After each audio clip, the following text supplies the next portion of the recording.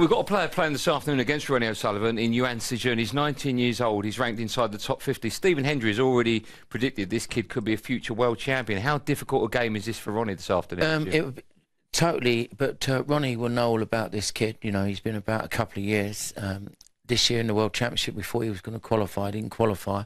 But he's one of these players. He's great in the balls. You know, if there's 60 or 70 there open, he will take them. He's got great cue ball control. And as Stephen Hendry said, he fancies he might be world champion. That's our first match on. Our second match sees two former home nations winners go head-to-head in Marco Fu and Neil Robertson. Neil and Jimmy, we saw Neil yesterday in action last night. Breaks of 75, 71, 85 and 118. Of course, he won the match 4-0. Fantastic, faultless performance, Jim. Yeah, brilliant stuff. You know, he's been curing good all season and, you know, he's got every chance of winning this tournament.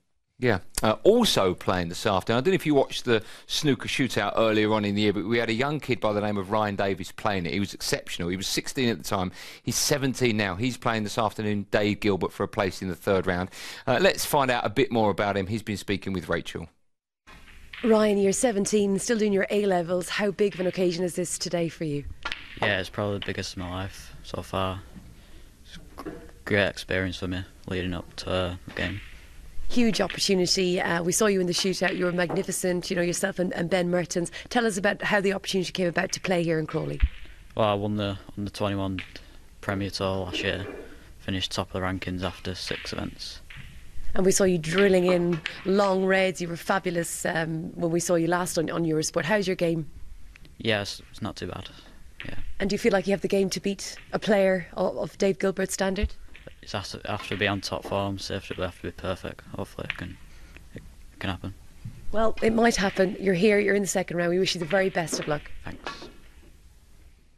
Oh man, a few words, but listen, at that age in front of the big lights, you can understand why he might be slightly nervous. He obviously doesn't show his nerves on the snooker table, Jimmy, because we saw him, as I mentioned, in the shootout. He was fearless in that, but a big test for him this afternoon against Dave Gilbert. Absolutely, you know, Dave Gilbert he's getting more and more consistent, you know, since he got to the final in Germany and the semi-final of the World Championship.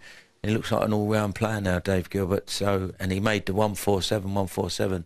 So he's got, you know, Dave Gilbert's he's established himself now, so it's a big ask for the kid, but best of 7. If he gets in earlier, who knows? Yeah, Neil, listen, of course, Ronnie O'Sullivan won the UK Championships at that age, but that's an exception to the rule. I imagine at this age it's just about getting experience. Would that be fair? Yeah, but, you know, if you're good enough, you're old enough at this game, as we've seen, you know, the class of 92 are all 16, and when they turn professional, you know, John Higgins, Ronnie O'Sullivan and Mark Williams and a few others in that. So he is a very good player. He's got a bit of learning to do, and he's a bashful lad, isn't he? He lets his snooker do the talking. But he's another prospect, right? We talk about them all the time because we're waiting for them to come along, because at the moment, you know, the better players are 30 plus, aren't they, generally speaking? Karen Wilson's under 30, but we want to see young players come through, but it's a tough road ahead of them. Yeah, of course, he plays, as I mentioned, Dave Gilbert this afternoon. We'll keep you up to date with that.